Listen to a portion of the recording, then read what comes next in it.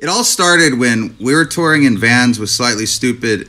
We were both in vans in like 2001 or 2, and we didn't even know what a tour base was or anything, but we were driving in some like mountain roads, and all of a sudden Stupid's van comes screaming past us, and a huge like tray of hot dogs just comes flying out of their van and hits our front windshield. It looks like that meme of all the hot dogs, except there was a lot of mustard too.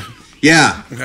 Except there's a lot of mustard involved. So they just whipped like 18 hot dogs, and that was the first that we were like, what the fuck? And they were just like, you guys just got basted.